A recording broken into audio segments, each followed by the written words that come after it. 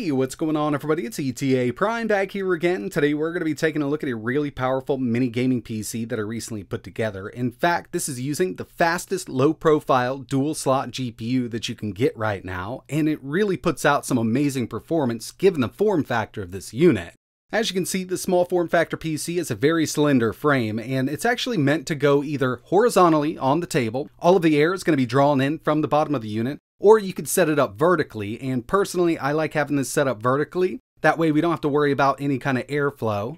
And if you take a look at the back of the PC, we've got vents for the GPU and the CPU cooler in here. And this is actually a chassis from an older AliExpress mini PC that I picked up a while ago, I think a couple years ago. But with this one, we've upgraded the CPU and GPU, so now it's putting out way better performance. But before we get into it, I do want to mention that this video is brought to you by URCD keys. I've actually been using this site for a couple years now. They do offer Steam keys, Origin, Uplay. They even offer Microsoft applications like Office, but the main reason that I use URCD keys is for their Windows keys. Right now, their Windows 10 Pro OEM key is $19.84, but if you use code ETA at checkout, you can get 25% off. And another great thing about buying from here is they do accept PayPal.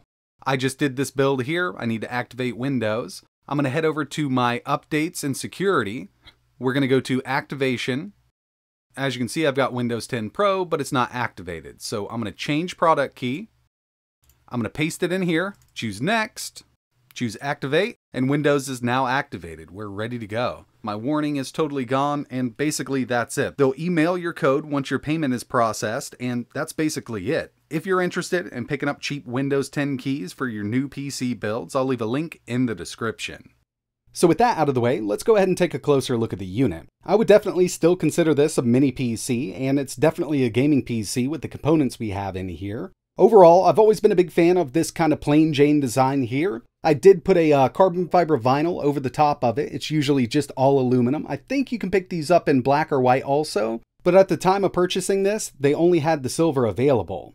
So to get in here, we're actually going to remove the bottom. There's just 4 screws. This will come right off. It's also got some rubber feet there to kind of keep it up off the table. And as you can see, I mean, we've got a full-fledged PC in here, our CPU, RAM, and our GPU. This originally came with a GTX 1650, and you know, for the time, and even right now, it's not a bad performer. If you want to build a small form factor PC and you can pick one of these up for cheap, I would definitely recommend it, but I wanted more GPU power, so I actually went with the RTX A2000. This is on par with the RTX 3050, but when overclocked, this can outperform the 3050. This is the most powerful, low-profile dual-slot card right now as making this video, and if you pick the A2000 up used on Amazon, it's the same price as a new GTX 1650, and if I had to choose between the two, I would always go with the A2000. So obviously, the layout on this PC is very odd. The motherboard itself does have that PCIe slot coming off the side of the board, and it only supports a 9th gen Intel CPU. And originally, you could pick these up with an i3 or an i5. I've upgraded the CPU to a 9600K, so we've got 6 cores there, no extra threads, but we do have a clock up to 4.6 gigahertz. I believe they only offered the 9600 or the 9400F in this when you bought it from AliExpress. The case itself comes apart quite nicely, and the rear panel actually had to be cut in order to fit the A2000, but luckily it's soft aluminum, so it went through really easily. And as you can see, once it's all taken apart, we've got a PC platter here. GPU, motherboard, RAM, SSD, CPU, and cooler are all just mounted right here. And by the way, I've got 16 gigabytes of RAM installed and a 1 terabyte NVMe SSD. Another thing some people may have noticed is we don't have a power supply inside of the case, and that's because it's an external 4-pin power supply. I've got a 280 watt PSU here, and that's going to supply plenty of power for the A2000 and the 9600K. The A2000 only draws power from the PCIe slot, and it'll pull up to around 71 to 72 watts, and that's totally maxed out. And when it comes to the 9600K, right now I've actually got the TDP set only to go up to 90 watts, but we can go a bit higher with boosting. But I'd say with the cooler, form factor, and power supply, that's exactly where I want to be here. Now I do wish that we actually had a 10th gen motherboard or even a Ryzen motherboard here, because with this 9600K, we've only got 6 cores, 6 threads.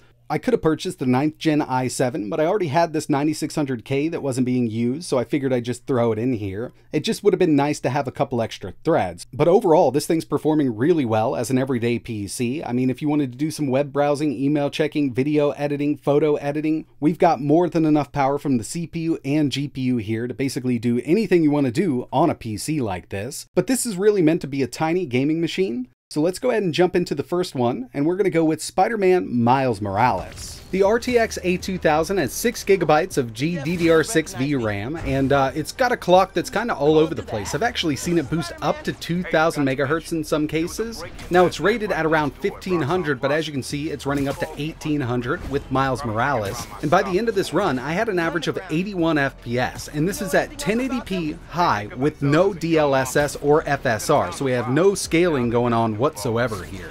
And if you take a look at Afterburner with that i5 9600K, you'll see we're right there on the edge of this thing running at a continuous 65 watts. Now I've got it set to boost only up to 90, but right now we're at 4 GHz and it's performing really well. But it would be nice to have a more powerful CPU in this unit, because when we move over to Geekbench 5, single core 1514, not too bad given that we have a 9th gen CPU, but taking a look at multi-core here, 4876, and this has fallen way behind even newer mobile chips running at a lower TDP, and that's because we don't have any extra threads. We've just got those 6 cores here. Next up for the synthetics, we've got 3D Mark Firestrike coming in with a 14,659, and finally Time Spy with a 6,330, and really what's driving these scores up here is that GPU. Moving over to some more game testing, here we have Cyberpunk 2077 1080p high. Most of the time we're in the mid to high 70s, low 80s, but every once in a while I do see it dip down to the mid 60s, and I really do think it has to do with CPU performance and not so much the GPU here, because pairing this up with a more powerful CPU really does unlock the potential of the RTX A2000. I figured we'd throw an older one at it. GTA5 1080p, very high, so we're basically maxed out here, and we can get an average of around 110 FPS out of this game.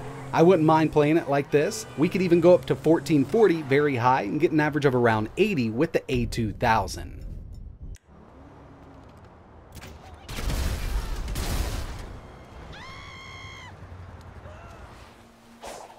Next on the list, we've got Sonic Frontiers. I've had a few people ask about testing this game out. I usually test it in Linux, but since we're here with Windows, I figured I'd throw it in. And we're at very high settings, 1080p, running at a constant 60. And I had a feeling we'd be able to run this game really well in a rig like this.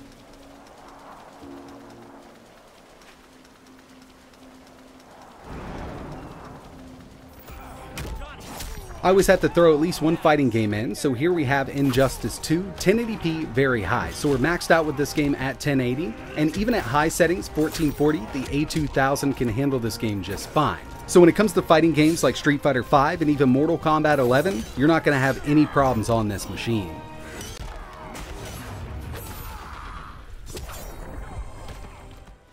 Here's Elden Ring, and this is really the only game that gave me issues at 1080p, and it's not due to the GPU, it's actually due to the CPU here.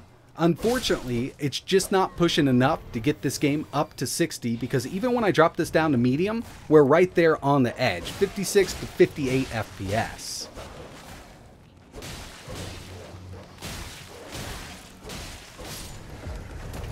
Next on the list, we've got Doom Eternal, very well optimized game, 1080p, ultra, no problem. We're up there in the hundreds. We actually got an average of 117 FPS out of this game.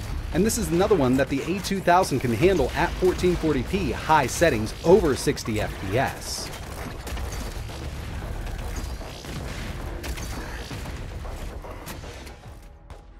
And the final game I wanted to test was Call of Duty Modern Warfare 2, and I'm using the recommended settings, but I did disable DLSS, so we're at a true 1080p, and by the end of this, we had an average of 84 FPS, but a low of 54, so we did dip under 60. Some of these settings can be adjusted, and I'm sure we could run this at a constant 60 with the right mix. Or you could always enable DLSS, just set it to quality, and you can get an average of around 110 FPS out of this. So far, I've been getting some really good performance out of this PC. I think what's kind of holding this back is the CPU, and I know the 9600K isn't, super old or anything like that, but it does show its age when it comes to newer AAA games. So it would be nice to find a similar motherboard that would support 10th gen or even 12th gen Intel, or heck, even Ryzen 3000. I wouldn't mind putting something in here with, 8 cores, 16 threads, and still using that A2000. Because it really is a great GPU, and given that it's a low profile dual slot card, it can hang with the big dogs given its form factor. But that's going to wrap it up for this one. Really appreciate you watching. If you're interested in putting something like this together, I will leave some links in the description. Now, picking up this case here might be a little out of the question, but you can still go very small form factor with that A2000. And if you've already got a rig that's using something like a GTX 1050 low profile, this is an amazing upgrade. If you've got any questions, or if you want to see anything else running on this PC, just let me know in the comments below. And like always, thanks for watching.